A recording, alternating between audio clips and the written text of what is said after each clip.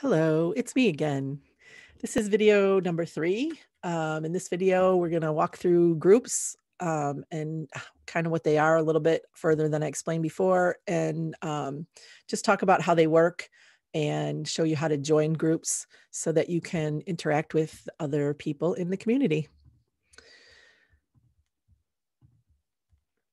So again, you're going to be on your homepage likely when you start out. So you're going to head over here to groups, which makes sense. I highly suggest joining the open forum group first. This is kind of like a catch-all, right? So the homepage shows you everything that's posted, but the open forum will be where everybody can post. Well, everybody who joins the group. So I really suggest joining the open forum group because that's, what it is. It's an open forum where you can interact with everybody that's in there. It isn't geared toward a specific topic. It's not, landscape. It's not genre related. It's just a general open forum for everybody to, take part in. Like it says, let us know what's on your mind politely. And just to share with the community. And for now, it's a good place to post images that don't fit in other groups. Eventually we'll add more groups. We don't want to overwhelm right away with all the groups. So I would join open forum first. This would also be a good place to post an introduction, and there'll be a video how to post as well later. So we'll show you how to do that. But right now I just want to talk about the groups and show you the different groups. So that's the open forum group. Anytime you are navigating the site and want to go back to the home page, you just go up here on the left and click on back to network. This is all on the web-based platform on my laptop. So the iOS and Android-based platform apps actually work fairly well and are, they're going to be a little bit different. Like all apps are all a little bit different than what you get when you are using the web-based platforms. So, but they're fairly similar. So you should be able to figure, if you have any problem with any of the app, with the app, how about, just let me know and we'll figure it out.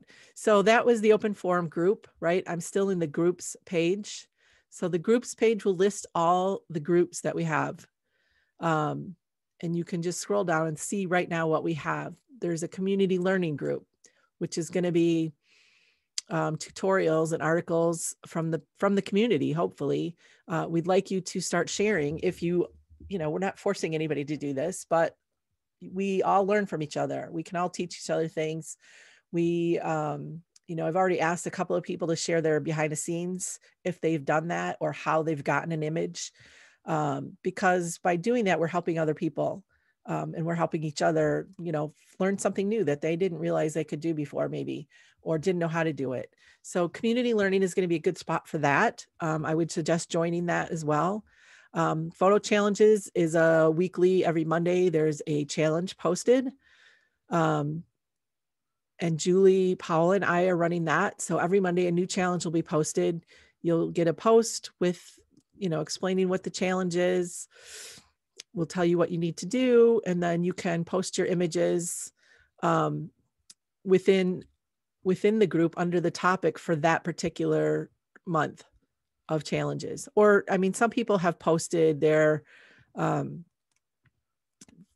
have actually posted their images underneath the post, which is fine too. I think it's better to post as a post by itself, but we'll talk about that when we talk about posts as well. So that is the photo challenge group. Then there's groups for types of photography. So if you're a portrait photographer, or if you want to learn about portrait photography, I would suggest joining the portrait group.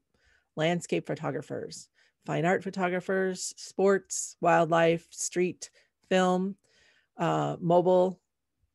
I'm pretty sure everybody should join that, right? Don't we all shoot with mobile phones anymore?